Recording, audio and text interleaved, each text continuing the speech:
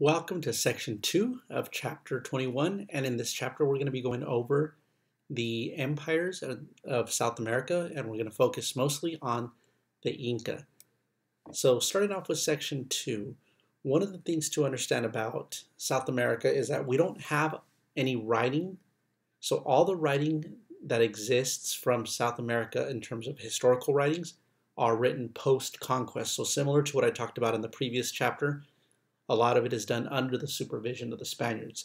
The people of South America didn't have writing. So whereas in the Aztec and Mayan civilizations, you see the destruction of texts, there were no texts to destroy in South America. They didn't have writing. They did develop another system of record keeping called the Quipu system that we'll talk about in a little bit. So we're going to look at how South America eventually saw the rise of the Incas, who go on to build the largest empire in South America. So the Andes region, which you see here in green in this map, right, is very mountainous. So you have the coasts, and a lot of the coast is actually hot because of the latitude. It's close to the equator. So like the Atacama Desert is actually the driest desert in the world. And then the mountains really shoot up to over 20,000 feet. So it's a very mountainous, very rugged terrain. So it's very hard to develop a large, flat, place of urbanized landscapes, at least in this time. And then a big chunk that you see there in South America is actually rainforest. So it's very hard to have, again, a large civilization where it rains too much, because then too much rain leaches the soil, so you can't really have a lot of farming. So there were states that emerged, and two of the states that had emerged before the Inca were the Chiquito and the Chimu kingdoms, that both were built up in the highlands of the Andes, and they would communicate with the people down more towards the coastal region. They would engage with trade with them, but they would build their societies using the lakes and the irrigation from the running water coming down from the snow mountain, from the mountains. And so Chiquito dominated the area around Lake Titicaca, which is between modern-day Peru and Bolivia. And they built their society based on, agriculture like all the other empires. And the cultivation of potatoes and the herding of alpacas was important for their civilization. So the main staple crop of Mesoamerica was maize, but in the Andean South America, we're going to see the potato be the staple crop. And then also, they don't have large animals. So something I didn't mention in the previous lectures, in the Americas, there were no, before the arrival of Spaniards, there were no large beasts of burden. There were no animals that can do labor the way horses and ox could in the Eastern Hemisphere. There were no cows, there were no sheep, there were no pigs. So llamas and alpacas in South America were actually the largest domesticated animals, but they're not very good for doing work. However, they did use them for their wool and to lightly carry. And if that picture at the bottom there looks kind of funny to some of you, that is because this is a building that represents an old Chiquito temple of fertility. And so you see a lot of phallic symbols in some of the South American cultures, and even in Aztec society there was a lot of sculptures that were very phallic, because fertility is very important. And so fertility is represented with the male organ, and the reason it's significant is because of the fertilization of the land. And so a lot of what people believed and what was important had to do with the fertility of the soil, because without agriculture you do not eat, you do not survive. And then another important kingdom was the Chimu kingdom. And the Chimu kingdom thrived, and it dominated around the Peruvian coast for about a little over 100 years before the Inca arrived. So you had the lowlands, you had the Chimu, and then up high in the highlands you had the Chiquito, and they communicated through each other with roads that were built going up and down the mountains. And so for a few hundred centuries, these states kind of maintained order, but within a period of about 30 years, they fell under the control of the Inca. And so the Inca built their empire really quickly through military expansion started by the Emperor Pachacuti. Inca referred to, that was the title of the emperor. His title was the Inca. So the Inca referred to the ruler, and then now they use it to refer to them as the Inca Empire, or the Incans. So they had settled around Lake Titicaca, and under Pachacuti, he begins to extend his authority. He begins to control the water that the Chimu had needed to irrigate. So because the Inca were higher up, if you control the water that goes downstream, then you kind of force the people downstream to do what you want. They extended all the way down to parts of Argentina and then all the way up to Peru. So they didn't have a large population, so they started by controlling people, by, taking people from one town. If you didn't obey them, they would take you and they would relocate you to a very far part of the empire. So they used, it was military based. Everything was considered to be owned by the Inca. So this was also a very centralized empire where the emperor owned everything technically. So everyone that operated was operating under the permission of the Inca. So they did have a system of record keeping, and this is the Quipu system. They kept track of population through censuses using a series of corded knots, using different colors of cords and different systems of knots to both the names of the people from certain towns and how many people. They also were used to, have you paid your taxes? Have you served? And this was important because the Inca had a system called the Mita system. And the Mita system was when the government forced you to go work a certain amount of time. And that was dependent on how large your town was. So if they went to your town, they had to know how many people, how many males, how many females, and if they have already paid their service, their Mita. So that's the Quipu system that was used. So this is another form of record keeping, and this is evidence that just because you don't have writing doesn't mean you don't have a sophisticated system of record keeping. They knew how to use this, and it was mysterious until very recently. A student a couple of years ago, this young man here, Manny Medrano, he kind of cracked the code. He started comparing quipu that were made after the arrival of the Spaniards with Spaniard census documents, and started realizing that the colors and the knots not only represent the number, but also the names of people. He looked at the different colors, and you begin to match how many people with this name, how many people with that name, matched exactly with the cords of the quipu from those census counts. So this young man kind of cracked the code and ended up changing his major to archaeology, but used a lot of his math background to kind of figure out how these systems were used. The capital was in Cusco, and this is a little bit outside of Cusco. This is actually going up to Machu Picchu.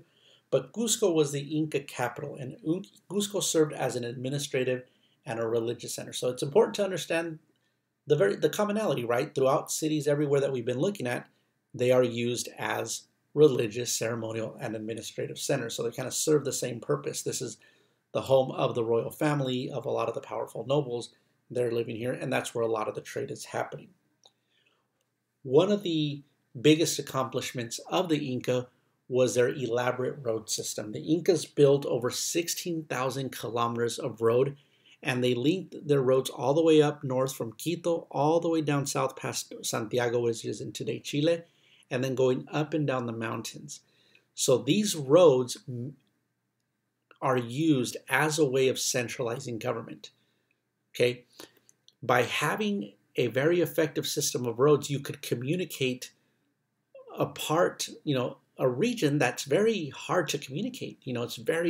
This mountainous terrain is very rugged and very hard to get through, but by building roads and reinforcing them with stone, building bridges over these deep valleys is going to cut down travel time. And like the emperor in Tenochtitlan, the Inca, if he wanted fresh fish from the coast, he could have it every day because they would use a system of runners. And this same system existed throughout Mesoamerica as well. They had people that you run for 20, 30, 40 miles, and then you go to a station and you pass off the message, or you pass off in this case, a basket that was woven to be watertight with fish. They would run another 30, 40 miles, hand it off to someone else who would run another 30, 40 miles. And they would communicate messages within a matter of days throughout the entire empire. So these system of roads still exist today, and um, there are some places that still use the original Inca roads in terms of communicating between villages, but also when they started to build highways, right? They used the routes of some of these Inca roads. So that helped the Inca administer their empire and build a centralized empire. They also controlled trade. They didn't allow a merchant class to emerge. Because everything was considered to be owned by the Inca, by the ruler, you weren't allowed to be a merchant on your own. People locally made stuff, right? Made arts and crafts and pottery and clothing that they would trade locally. But to engage in long distance trade, it was done under the control of the government. So the upper class was made up of the ruling elites, and these were the people that were distinguished by the way they dressed and by being able to wear these giant rings in their earlobes. So at the top, you had the aristocrats and the priests, right, who carry out the rituals. Again, agriculture is very important, and we're going to see that when we get to religion. So the aristocrats and the priests were the upper classes, and then followed by the peasants. The peasants had to cultivate the land. They didn't own the land, but they lived in small groups where the government allowed you to have access to a certain parcel of land. This is similar to what the Aztecs had. The Aztecs called them calpulis, and the Inca called them ayu, or ailu. And these were kind of like what in Mexico they call ejidos, right? They're communal lands where everybody there kind of works that land. But in addition to working that land, everyone then has to also provide service. Men have to go build roads, build bridges, fix irrigation canals. Women had to provide textiles, pottery, and jewelry to the government as a form of a labor tax. And then when we look at religion, again, agricultural societies are going to venerate agricultural nature spirits. And so in this case, Inti and Viracocha were two of the main Inca deities. And Inti represents the sun, and Viracocha, the creator of the world. So they also found the moon, the stars, the planets, the rain, and other natural forces as divine. And this is important because the societies are living off agriculture. Because you are living off of agriculture, you really need to understand the movement of the planets, the stars, so you know when to plant, when to harvest. And this is why, the people of the Americas and the Mayans, the Olmec, developed very sophisticated and advanced calendar systems. It was because of their knowledge of the stars and the moon. And so when the Spaniards arrived, they misinterpreted that as to be gods, but that's because these were important concepts that you needed to understand in order to make sure your calendars are accurate. The people of the Americas had calculated the leap year. They understood that every 4 years we fall behind a day. And that's very important when you're planting, to make sure that you're planting at the right time. So that was it for section 2. And section 3, I'm not going to go over too much. It's a very short section. And what is just important to understand is that there was also societies that were developed in the Pacific, in the South Pacific, and in Australia. So the region is known as, they call it Oceania. And even though Australia, you can see on the map, is very close to the Philippines, and it's very close to the trade routes that communicated China with the Indian Ocean, Australia was never settled by people other than the Aboriginal Australian people. It was never engaged in trade with Afro-Eurasia, and it didn't develop agriculture because agriculture in the Pacific Islands spread through diffusion. People learned it from people that went to these islands and had crossed over land bridges when the sea levels were lower. So the people of Papua New Guinea, they had developed an agricultural society, but Australia remained hunter-gatherer until the arrival of Europeans in the 1800s. But seafaring people were able to colonize the entire South Pacific, Melanesia, Micronesia, Samoa, Fiji, Tahiti, all the way out to Easter Island, and then all the way out to the Hawaiian Islands. So all of this was cultivated. People spread there, and they took with them plants. So when you see Hawaii and you see these very tropical Hawaiian plants, none of that is originally native to Hawaii. Because if you think about it, Hawaii comes from volcanic islands, and volcanic ash doesn't have any flowers. So the settlers who first went to Hawaii had taken plants and cultivated that with them.